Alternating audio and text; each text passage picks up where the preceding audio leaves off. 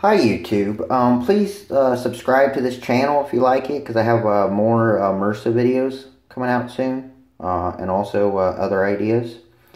In my previous MRSA videos, I said to use a substance called Staphaseptic, and to mix that with Epsom salt and to use a hydroponic bulb, all three together, to treat MRSA. I currently have a MRSA infection right here.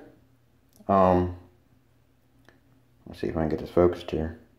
Anyway, I went down to CVS and they no longer sell this, and I found out that it's no longer called Staphaseptic anymore. The FDA said they can't use that name. The company that made Staphaseptic was called tecu. Their new product is tecu First Aid Gel. Because I can't wait to get this in the mail, I found at CVS something called Dermoblast. And they also have something called Lanocane spray. This is a Dermoblast spray. And if you look at the active ingredients, that's a benzethorium, I think that's how it's pronounced, chloride, 0.2%. That first aid antiseptic is the same ingredient and the same percentage used in Staphaseptic.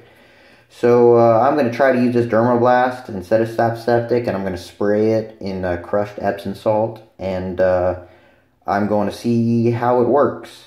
I just wanted to provide that update. So if you're trying to treat MRSA with my method, make sure that you find something with the benzethorium, chloride, 0.2%, whether it's Dermoblast, Lanocane, new product, Amazon or other sites have it. And I also want to say that I don't work for any of these companies, and I don't make any money on this MRSA.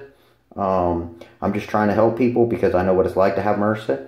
So because of my First Amendment rights, I can say what I want because I'm not involved in commerce. So my First Amendment right speech is not regulated. But I've treated 3 MRSA infections, my last 3 MRSA infections, without antibiotics with my method. Thank you, YouTube.